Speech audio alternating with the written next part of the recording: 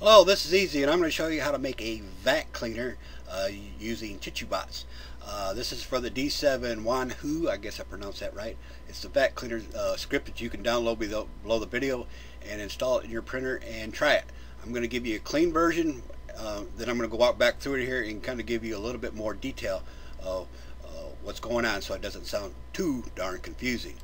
I had made this in ChiTuBox, I think I pronounced that right. And I use this to slice. Okay, produces an image, and this, when it cures, it's going to cure in the bottom of the vat, and it's going to cure within 9 seconds. Okay, and it's going to make my vat really easy to clean out. So we'll load up image here.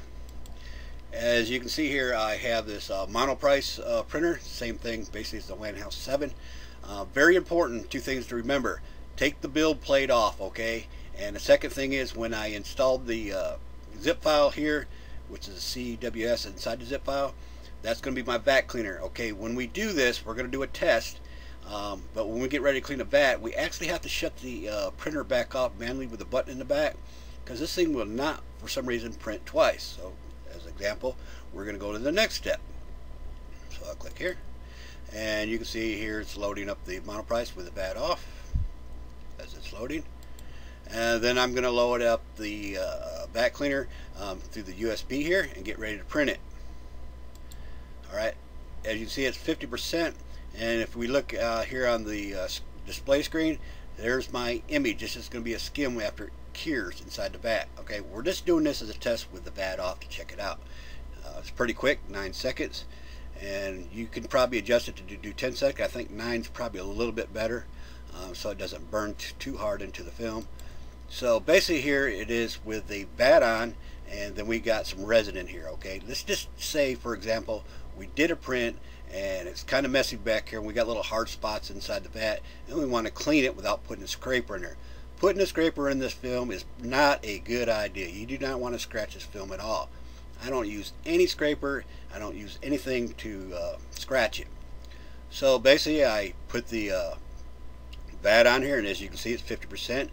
And as I'm printing it with the build plate off, because we don't want to smash it down into the resin here, and then in 100% it is done. Alright, so when it's done, as you can see, it might be a little hard in the video, I got the vat sideways, and you can see this little skim in here. This skim here is going to be easy to clean out. So when I go to the next step, all I did was, here's a skim right here laying on the side of the vat, is I took this paper towel, put it on the bottom of the vat, pushed it up with my finger, then I got the corner of the skim here and just used my fingernail, and it peeled right off in one sheet. Really easy to do. Alright, so when I did that, as you can see, that here's the skim laying down here. I use this 1 liter pump sprayer, and I spray it in here. You know, you could do it before if you want to clean a little resin out, or if you can stick your finger in there with the resin, it doesn't matter. And once I cleaned it out and pulled the skim out, I used the pump sprayer and I cleaned it out, and I just let it, you know, drain out. I don't even put a paper towel in here. Just nothing scratches this vat.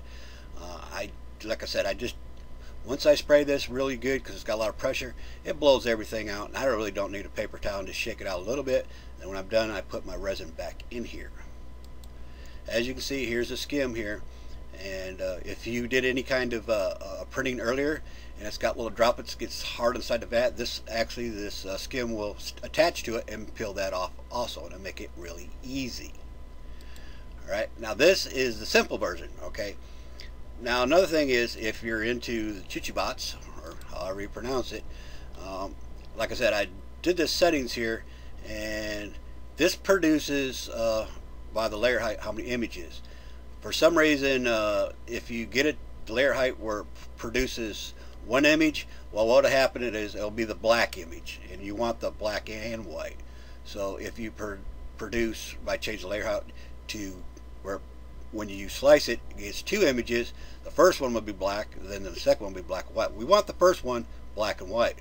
So basically what I did was I did a little modifications, and I sliced it with 2 images, and then I got the one that's got black and white, did a little modifications, and just got rid of the black one.